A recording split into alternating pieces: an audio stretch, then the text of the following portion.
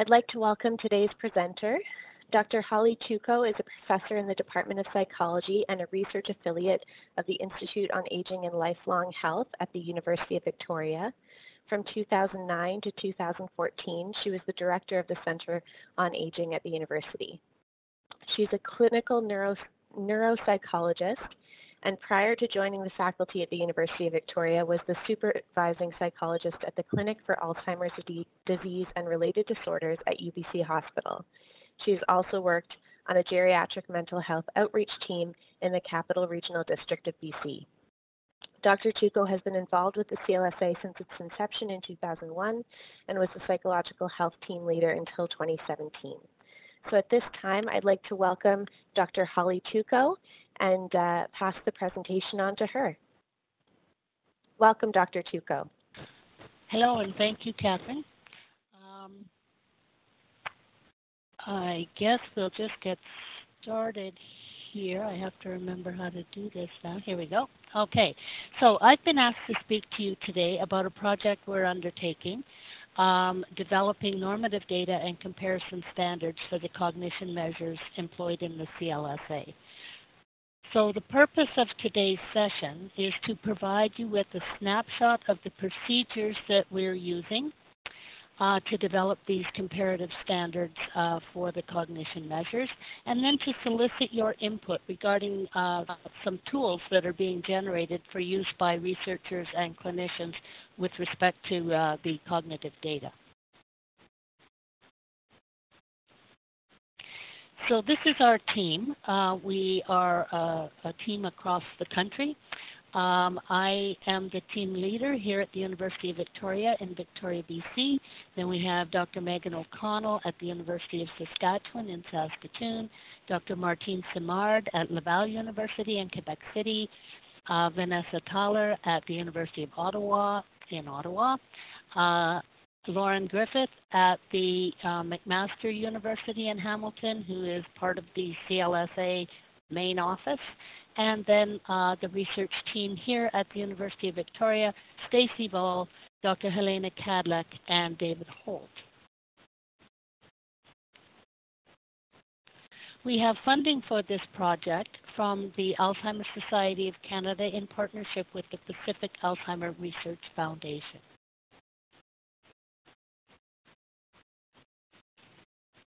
The aims of our project are to examine how Canadians typically perform on measures of cognitive functioning, to understand the health and lifestyle factors that affect cognitive functions, to develop sets of normative comparison standards for the measures of cognitive function from the CLSA for French and English-speaking Canadians, to create tools for interpretation that can be used to generate classification of individuals for use in research and clinical practice, and then to lay the foundation for refinement of Canadian norms for cognitive measures in French and English as the longitudinal data becomes available from the CLSA.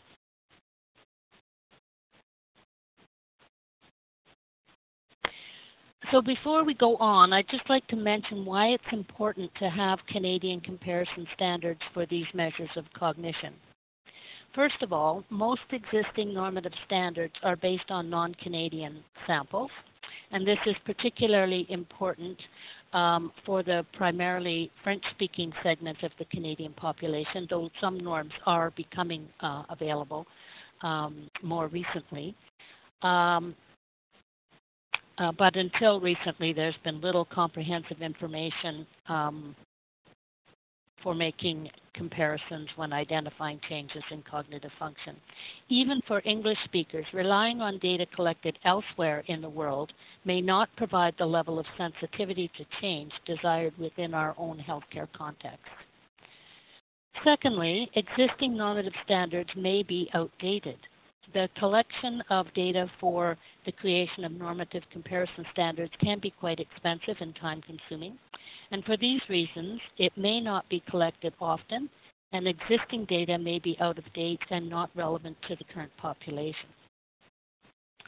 Third, Existing normative standards for measures may not cover the full spectrum of ages from midlife to later life. Sometimes the age range of interest may have been restricted and did not cover all age groups. For many years, people over the age of 65 were not included in data sets, or data sets only included people aged 65 and over. This limits what the data can tell us about how cognition changes over time. Dr. Tuokko, I apologize for the interruption. It sounds like we might be having a little bit of audio difficulty, so I'm wondering if you might be able to increase the volume that you're speaking at. I'm at maximum. Okay. Well, but I'll try to speak up. I'll move the mic a little bit closer. Try that. That's great. Thank you. Increase my volume. Thank you. Fourth, because the collection of data for the creation of normative comparison standards can be expensive and time-consuming, small samples have often been used, and it's not possible to examine the effects of many different factors when you have quite small samples.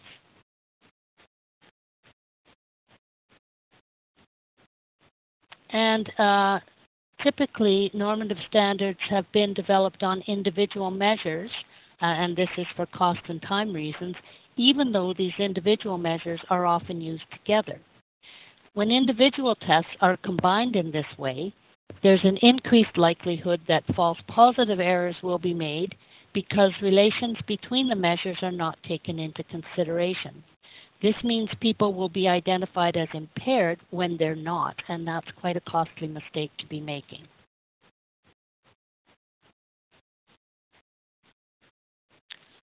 So these are the measures that were selected for use in the CLSA.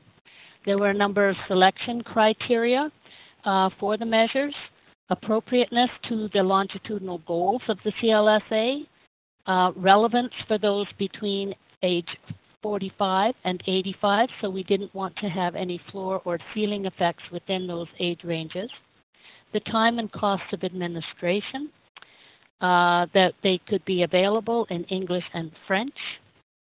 The CLSA used performance-based standardized measurement of cognitive functions to provide specific information concerning well-defined, clinically relevant areas of cognitive function.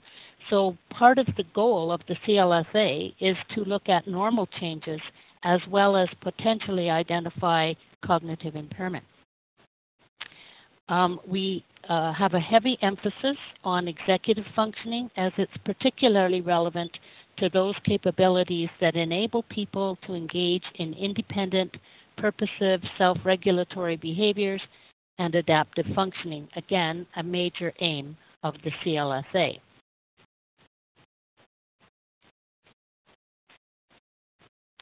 Recently, we have published this paper that describes the selection and application of the cognition measures in the CLSA. In this paper, we examined the CLSA tracking cohort cognitive data and compare it with previous studies that have used similar measures. As you may know, the manner in which a measure was administered in the CLSA may differ from the way it's typically used in clinical practice. For example, the tracking cohort was administered all of the measures over the telephone.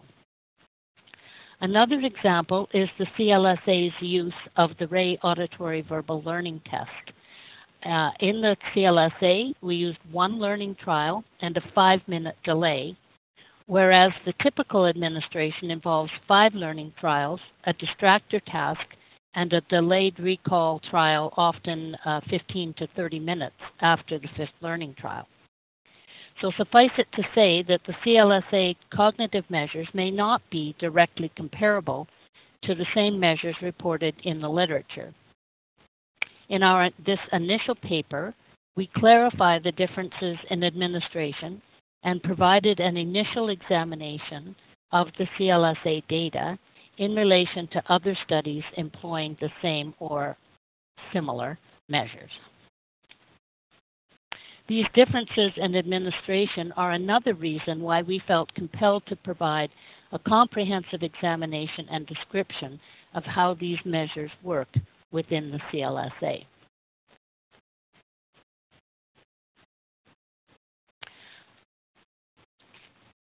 the plan now is for me to walk you through the steps and procedures we followed in examining the CLSA cognition data for our purposes to develop these normative standards.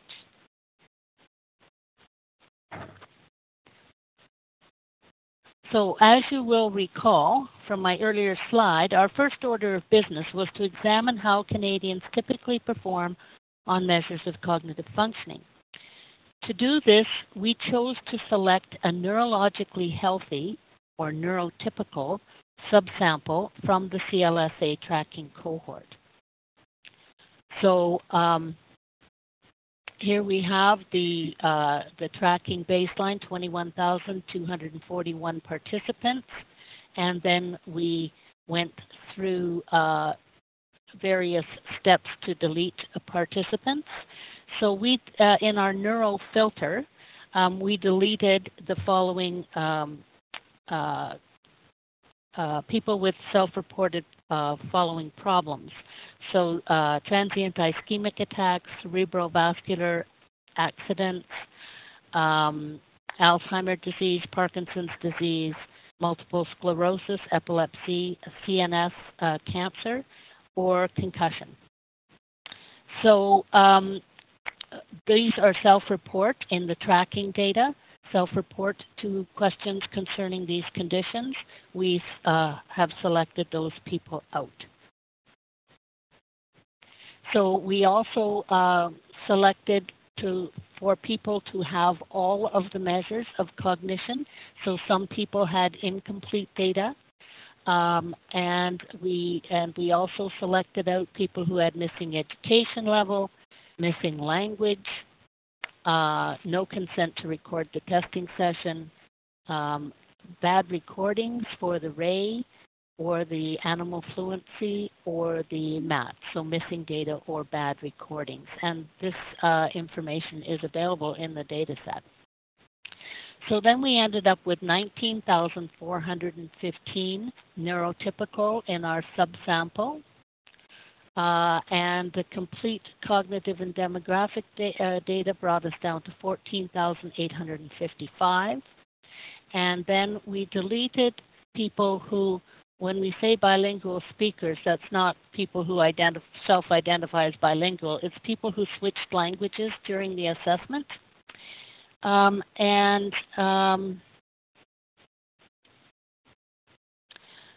And the reason we did this is to ensure that the participants were not engaging in a different task than they were given. So when you're switching languages, it may actually affect the test performance. So we took out those 745 cases where people were switching language during the testing. And so our final sample, who completed all cognitive tests in either English or French, was 14,110, 12,350 of those being in English and 1,760 in French.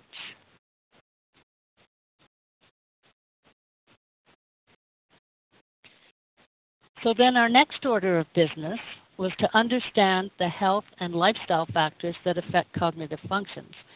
So we looked at a variety of demographic variables that have been identified in the literature as potentially being related to cognitive function.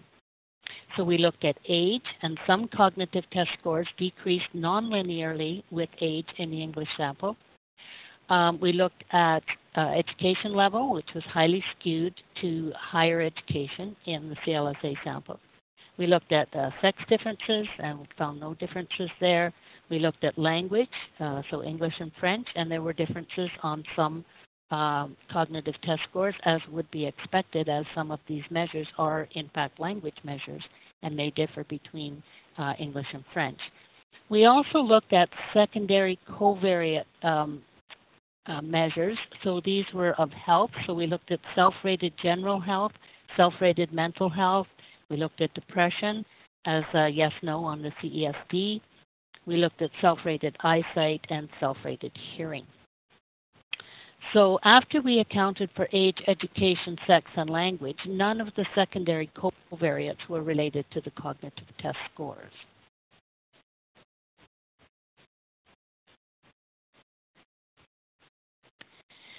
So Then we move on to our analysis of the data now that we've selected our sample. And in step 1 is preparing the data. And this included splitting the data and checking the assumptions of skewness, linearity, and the effects of weighting. There are weights available, and I'll mention that in a minute. Decisions needed to be made concerning how to handle violations of these assumptions. So that's what we were doing in this first preparatory step, is identifying any violations and deciding how to deal with them. The skewness issue, because of the size of the sample, we chose not to normalize, but to accept the distribution as is.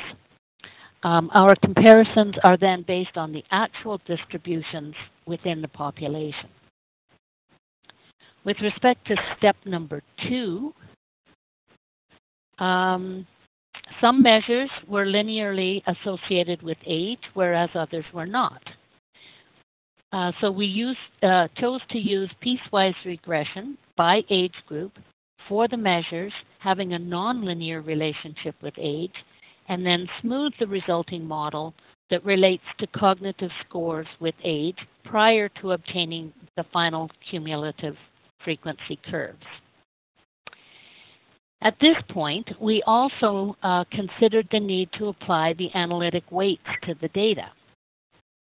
The analytic weights were designed to estimate the relationships among variables when the sampling design and/or responsiveness of the participants may be affected by the variables, for example, age. These weights then account for missing or eliminated data and response bias. We engaged in discussion with CLSA experts concerning the weights so we could understand and appropriately assess their impact for our specific analyses.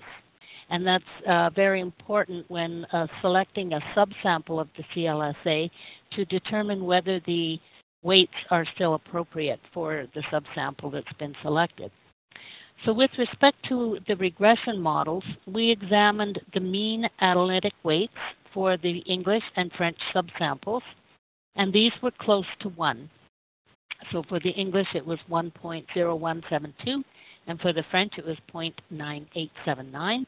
And this suggests our two-language CLSA subsamples of neurohealthy participants from the tracking data are representative for the CLSA.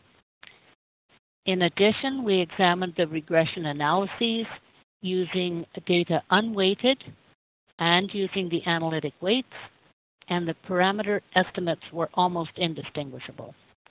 So on this basis, we determined that using the analytic weights for the regression analyses was not required.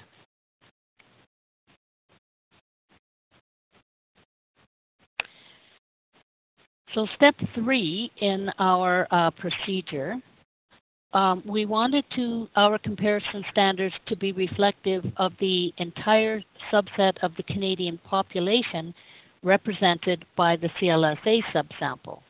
So that then would be neurohealthy, non-Aboriginal men and women aged 45 to 85 speaking English or French.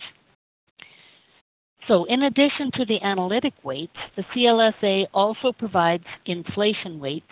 I believe they're called TRIM weights in the data set, as a handful of cases with extreme weights were eliminated from the data set.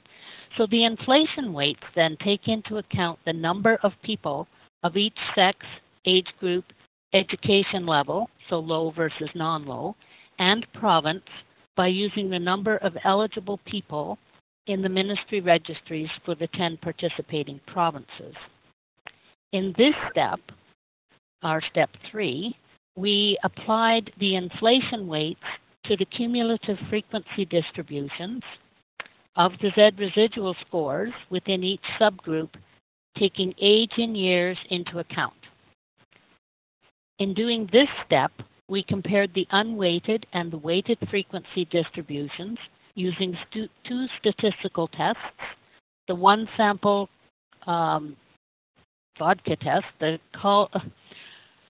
Kolmogorov-Smirnov test and the chi-square goodness of fit test. We also examined for differences in score values at the 2nd percentile, the 5th percentile, and the 16th percentile, as these are clinically relevant for identifying impairment. Depending on the cognitive measures, these differences were minor, for example on the RAY, to quite substantial on the MAT, the mental alternation test. For this reason, we chose the weighted cumulative frequency distribution for all cognitive measures. So if we had not used the inflation weights, certainly the MAT, we would be making some quite substantial errors in identifying people at the lower end of the distribution. Now we move on to step 4. And so in step 4, we're now assessing the performance on multiple tests using a battery approach.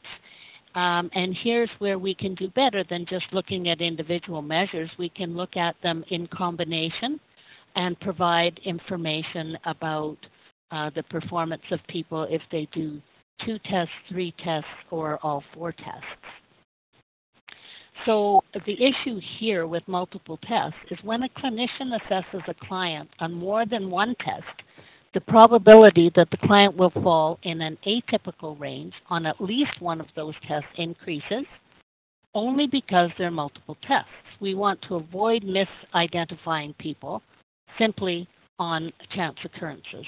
So with this data, we could then control for that in this step 4.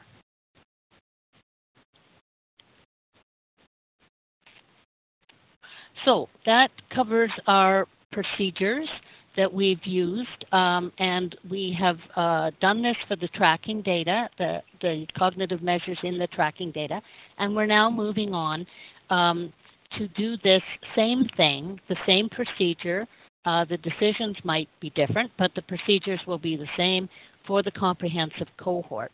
As you will know, in the comprehensive cohort, there are more cognitive measures than in the tracking cohort.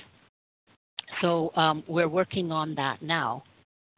Then our next order of business from our original slide there was to create tools for interpretation that can be used to generate classification of individuals for use in research and clinical practice.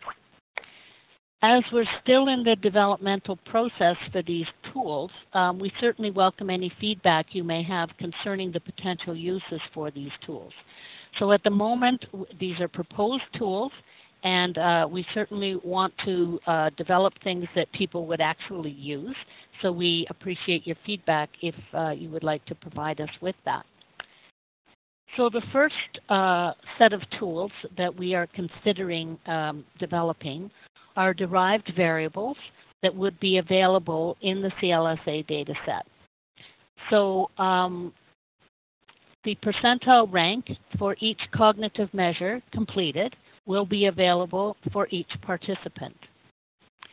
For the battery approach, the derived variable will be an impaired, not impaired, and this will be dependent on the number of cognitive measures that were completed. Our analyses we've done with people who had all 4 measures, but we can also provide that information as a derived variable for those participants who only completed 1, 2, or 3 of the cognitive measures. So that's what we're considering for the moment with respect to derived variables available in the data set. So what this would look like is there would be a raw score for let's say the RAY trial 1, and then there'd be the percentile score in relation to these neurotypical normative data. And then one could select their own level to identify impairment. So you could select those less than 5%, less than 16%, less than 2%. The researcher or clinician can set their own determination of what they would call impaired. The next set of tools or tool that we are developing is a clinical tool.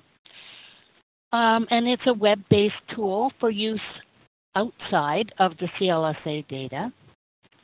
So if a clinician wishes to administer the CLSA measures to clients, the resulting scores and demographic characteristics can be entered into a web-based tool, and it will provide the percentile rank for each measure. The clinician is then free to interpret this level of performance as impaired or not according to their own criteria.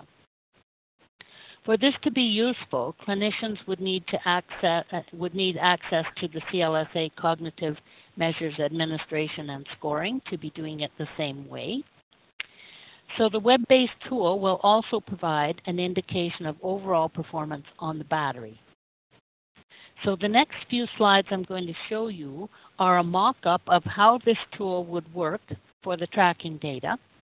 I'll run through them relatively quickly to give you an idea of what it would look like and the types of information that would be provided by the tool. So we plan to provide the same type of information for the comprehensive data, and we're still working on that. Well, we're still working on all of it. So again, we welcome your feedback as to whether you think these tools would be useful. So the web-based tool, one would go on to where it's stored, and there would be a welcome page. And on this page, we would have more information. We'd have a brief description of the measures, how they were administered, the sample characteristics, so that users can determine if these comparison standards are relevant for their purposes. Then there would be a page where information can be entered. So age, sex, language, and education level. And again, we're using 4 levels of education. So that information for the client would then be entered.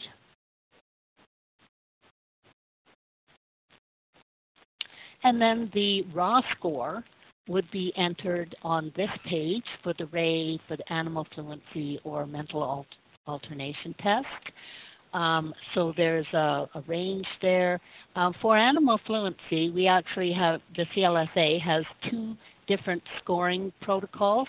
One is a very strict scoring protocol and the other is lenient. Both have been used in the literature, which is why we provide both of them, so people can choose which type of scoring procedure they wish to use, and they would enter the raw score and indicate which scoring procedure it was.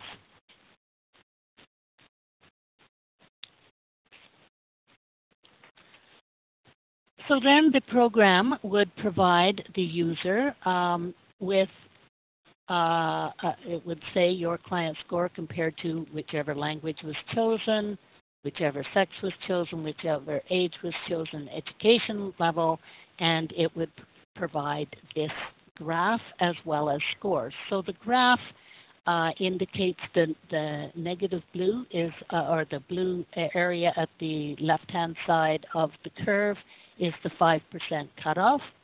The pink dot at at the test score of 6 there is the client's score. So we can see then how the client is performing in relation to a 5% cutoff. Also where it says X percentile equivalent to T-score of Y, those would be filled in. So whatever the percentile rank was for the person would be there, and a T-score would also be provided to the user.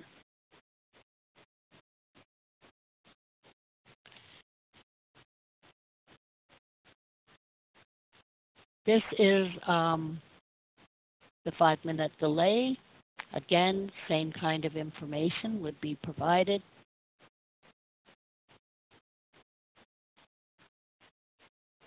Animal fluency, same type of information would be provided here.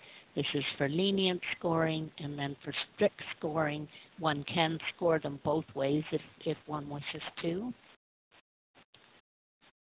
And then the same type of information for the mental alternation test. Here we also have provided the same information with a bar indicator. this type of information is provided in many different ways in the literature, and we want to provide what people feel most comfortable with. So this is another alternative, is to provide a bar graph.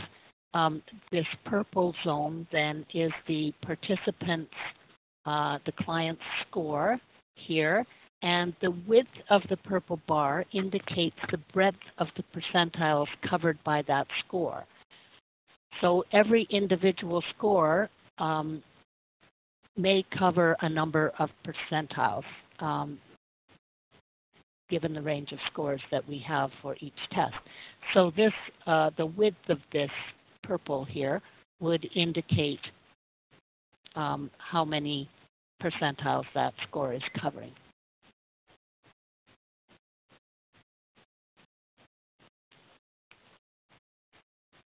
So here we have the summary. The program would provide a summary of the participants' performance on the different measures.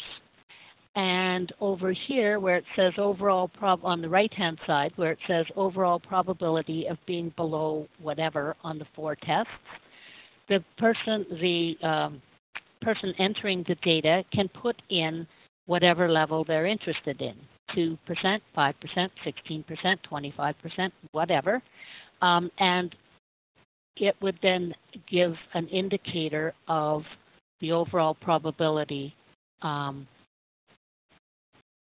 being below that on all 4 tests, when all 4 tests are combined. So here we thought using some color coding, so if it was less than 10%, it would be yellow, whereas if it's over 25%, it would be green, indicating that all things were good to go.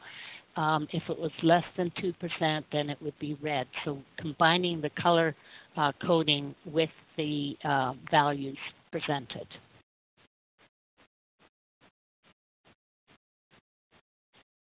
So we're very interested to hear everyone's thoughts about the proposed web-based tool, whether people would actually use this, if this is the right kind of information people would want to get from the tool. And so we want to know, is it relevant? Is it user-friendly? Are there preferences? So this is for the tools in general. Are there preferences on the derived variables? Are there preferences on the look of the web-based tool? The distribution graph versus the bar graph, those kinds of things.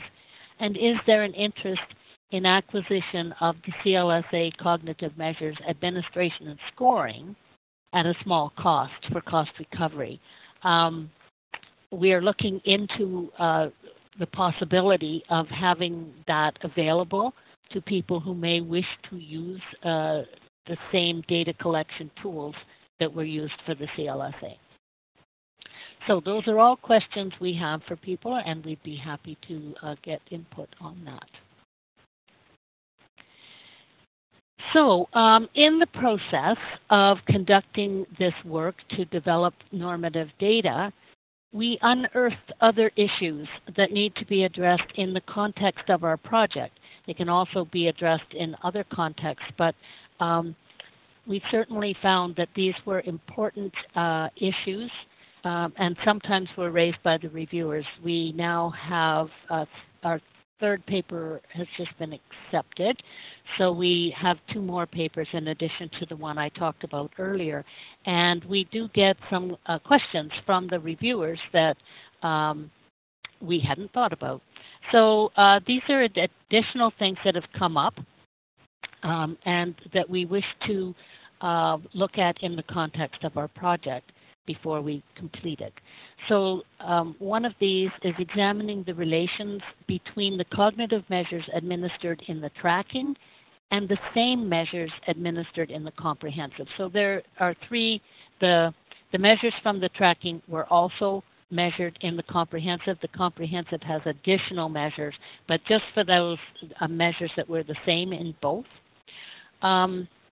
While the administration and scoring of the measures remains the same between the tracking and the comprehensive, the samples differ.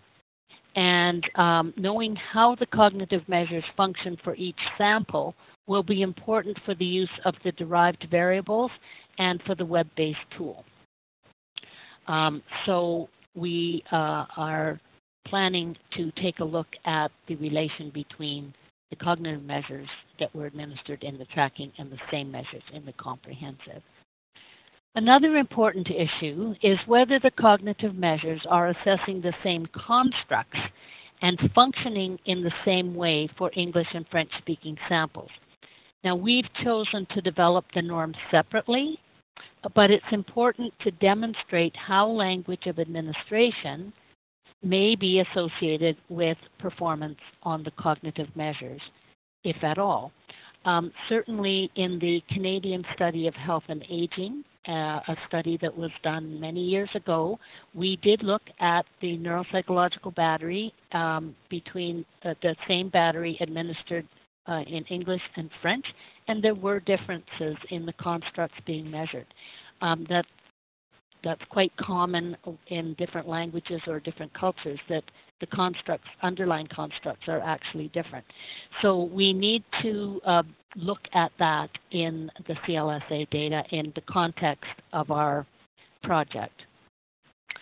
And then, since we've developed the norms by selecting the neurologically healthy people, it will be important for us to examine the performance of those with who self-reported neurological conditions that may affect cognitive functioning. Now, that's a form of validity, but given that the CLSA sample was drawn from community-dwelling people and screened for indications of significant cognitive impairment before they took part in the CLSA, the validity of the norms will be best determined over time. So it may not be that we'll see much difference at this point in time, but that we anticipate the differences over time. So our examination within the baseline data then will serve as the foundation for this future work to be conducted by others. So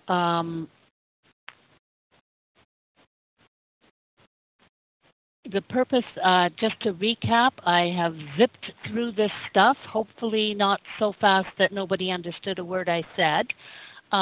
But the purpose of this session was to provide you with a snapshot of the procedures that are being used to develop the Canadian comparison standards for the CLSA cognition measures, and to solicit input regarding the tools being generated for use by researchers and clinicians.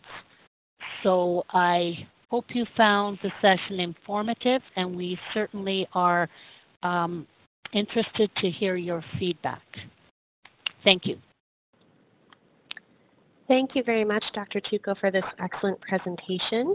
I'd like to now open the session up for questions. So just a reminder, if you have a question to ask, you're welcome to do so using the chat function at the bottom right-hand corner of the WebEx window. And please be sure to select all participants before you press send. So we have received a few questions throughout the session, and Dr. Tuokko, I will read them to you now, and you'll have the opportunity to respond. So the first question that we received from Carol says, can you talk through how the comparison divisions will affect the outcomes, i.e. age, sex, location, education? Are they standardized to each subgroup, and can you compare across these subgroups? Let's see if I understand the question. So we have multiple subgroups broken down by age, sex, education, and we did all of that by English and French. So yes, there are multiple subgroups. The analyses give us the information for that particular subgroup, and that is then used to create the percentiles that are used for the derived variables. Am I answering the right question? And is that what the question was getting at? I'll ask Carol if she wants further clarification to maybe type it in the chat box. But maybe for the time being, I'll move on to the next question, and we can come back to it if we need to. The next question was, do you have ideas of how to use these measures for longitudinal outcomes? Well, the short answer is yes. One can use them to look over time at how people are changing, to look at the raw data to see whether or not they are changing over time. One particular thing is as people start to self-report more problems, we may see that we need to alter the norms because they may have had these cognitive problems at the time but were not identified, and to remove those people from the data set and then create what's called robust norms by taking out people who were subclinical when we develop these norms and will become clinically impaired later on in time. So that's certainly one thing that could be done. And there are lots of other ways that this data, that the derived variables could be used going forward to see if, let's say, the people scoring in the lower end of the distribution not classified as impaired, but are they more likely to decline over time than people higher up in the distribution? So there's a number of different things that could be pursued with this data. Great, thank you. We have another question from Ashok asking, was the normative score, was that completed using longitudinal data or cross-sectional data? Can you just confirm that for us? Cross-sectional data. We only are using the baseline data at this point. Okay, thank you very much. And that's what I'm saying. With longitudinal data, one could then look to see or remove people who become impaired over time and adjust the norms going forward.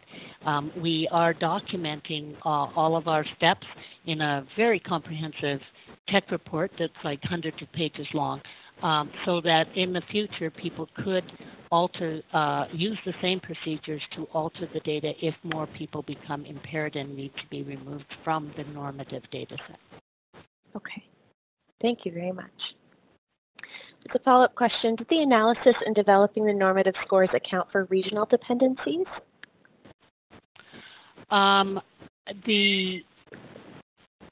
My understanding of the inflation weights is that they do take into consideration province. We did not look at individual regions beyond that, and we didn't specifically look at regions. We wanted to keep our sample as large as possible and not break it down too much, but I do believe the inflation weights take region into consideration. Okay, thank you. Dr. Tuokko, you mentioned that it is common to see differences in the cognitive battery between English and French administered tests. Do you have any insights as to why that might be the case? Well, one of the reasons is, for example, let's just take the word verbal fluency as an example. There we're asking people to report, to say words, generate words, beginning with a particular letter of the alphabet. We know that there are a different number of words available to people, whether it's in English or in French. So right there, you've got a difference in your baseline number of words available to the person to generate. And so it tends to be those types of measures that differ between people speaking different languages, because the language itself is different. And so the performance of the people on the measure that's dependent on that language has the possibility of being different. Very interesting. I know you mentioned that there may be opportunities for further analysis and further research related to some of those variables and how they might affect the cognitive scores, and certainly a study focused on language would be an interesting one. And there's many different kinds of ways with the CLSA data that one can look at that. We're just looking very superficially, I would say, at English versus French on the overall performance on all measures together. But we also have data about how many different languages people speak, what those different languages are.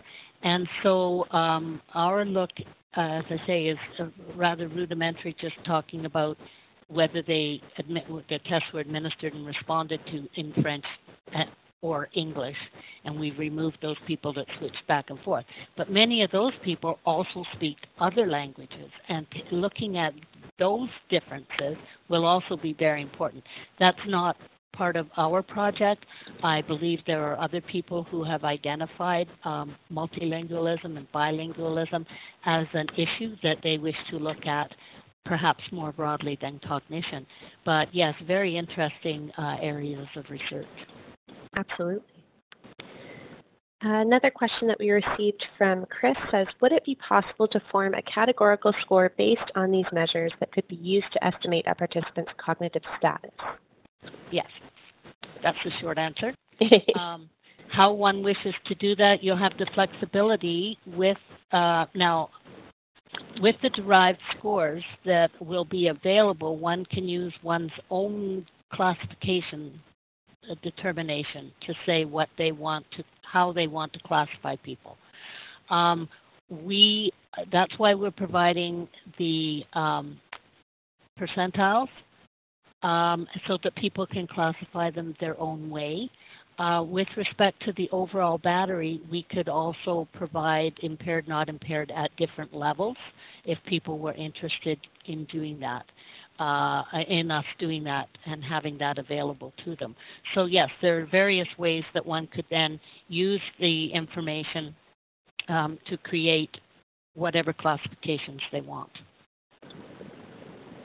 Okay, thank you very much. We have another question from Ashok that says, in the weighted analysis that was discussed, you mentioned that weights accounted for missingness. Does this control for type of missingness, or do we need analysis that addresses type of missingness, such as MAR or NMAR? Okay, that's a question for my stats person, but I'm going to say that it depends.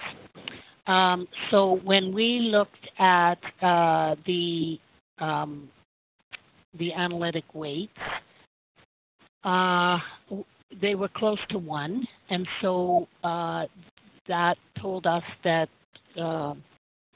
our selected sample was similar to the CLSA sample overall, and that we didn't need to be thinking beyond that.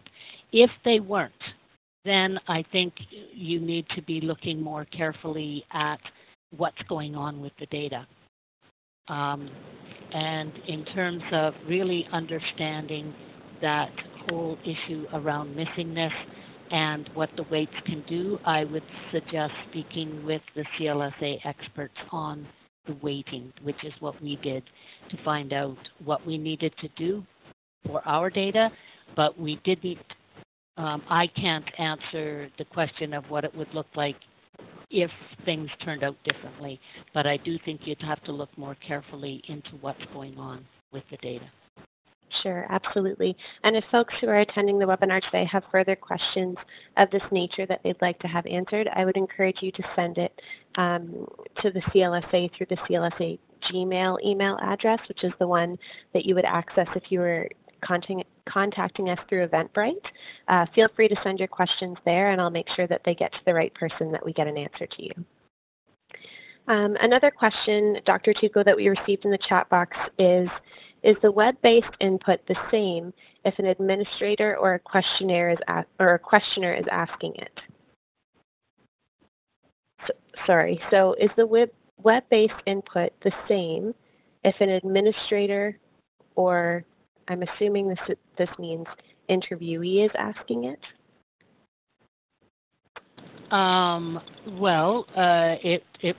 It doesn't matter who's asking it. Whoever's entering the data will get the responses. I think maybe what they're getting at here is this web-based tool available to participants to put their own scores in? and find out where they fall. Again, we have not worked through all the issues around access to these tools, whether it would be restricted access or open access. So at this point, I don't really have an answer for that. If it's open access to everyone, then anyone can put the scores in and see what the results would be. Okay, thank you. And the final question that we've received in the chat box says, regarding the normative data for cognitive tests, do you have an idea of the minimum and maximum plausible scores for these? And they mention in parentheses the Stroop test in particular. We do have that information. I can't tell you what it is off the top of my head, but certainly that will be available in any of the documents that we write up. Yes, and just to look back, can I go backwards here? Yes, I can. If we look back,